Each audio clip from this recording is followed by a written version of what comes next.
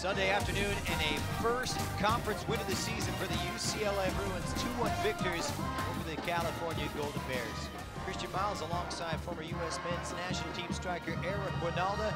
Eric, this one was goalless at halftime, but things would liven up shortly after the break as UCLA would continue their dominant play on the ball and getting the goal from Ryan Becher. Yeah, the reality was, could they get it down the wings and in front of the goal? There you go. It's a simple game, folks. Becher with a great run and able to make the finish. And then this game got interesting. This was some great work from Duty, and then he ends up with a tug on the shirt, looking like he's going to make this thing really interesting. Martinez, we've seen this before.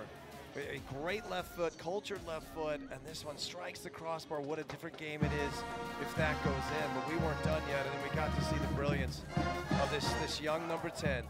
Exactly where he wanted to be, slowing through everybody and finding that top corner.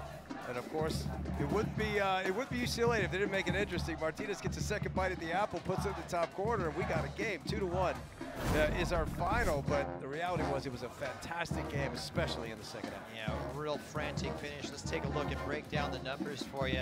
UCLA had a lion's share of possession. Shots 17, 11 on goal. Count is not enough in the attacking third today.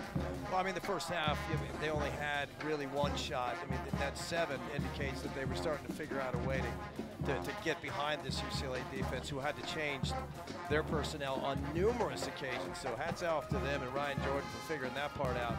But all in all, a fantastic game and a fantastic win for the Bruins. So UCLA win their 4th game of the season, their first in conference play.